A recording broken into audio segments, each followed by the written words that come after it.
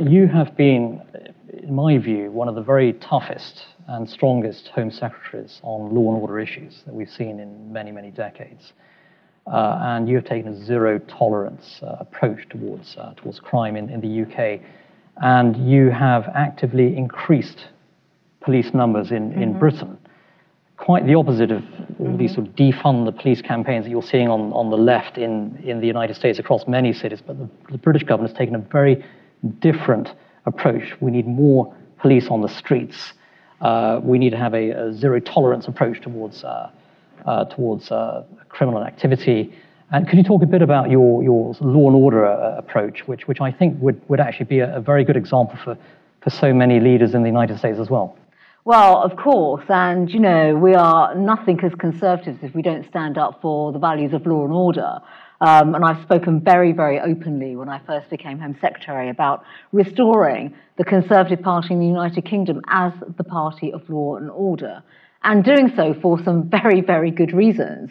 Increasing police officer numbers. I mean, again, you know, the British public, I think the public wherever you go in the world, they want to know that they are going to be safe and secure in their communities and in their neighbourhood.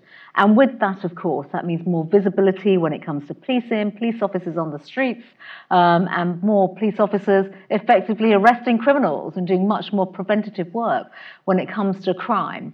But I've gone further. Not just in terms of recruiting more police officers, but actually toughening our laws and strengthening many of our laws when it comes to sentencing and sentencing powers. Now, that area doesn't actually sit solely with me. It sits within the equivalent of the DOJ here, our Ministry of Justice. But even so, we have worked across our government to make sure that we have the highest sentences, the most stringent sentences. So, for example, on attack planning for counterterrorism, we have changed our laws and we have increased sentences now to over 14 years, and there's a whole raft of work that we have taken place there. And as we speak, we have going through the House of Lords, our second chamber, a piece of legislation called the Police, Crime, Courts and Sentencing Bill, and it effectively does what it says on the tin. It empowers the police to be tougher in their acts around sentencing.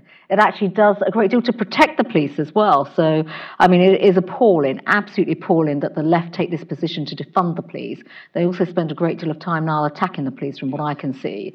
We believe in protecting our police officers, so we are putting in a new covenant to protect our law enforcers and emergency workers from attacks and things of that nature.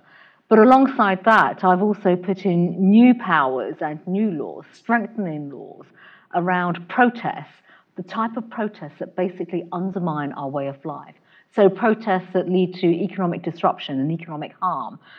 We've recently had 9 protesters, I think it is, this week, who have been given sentences for effectively causing disruptions to our strategic road network across the United Kingdom.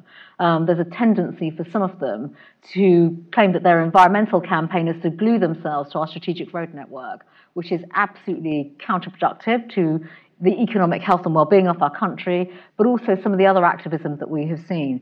So I fundamentally believe that the British public, yes, they want safety and security.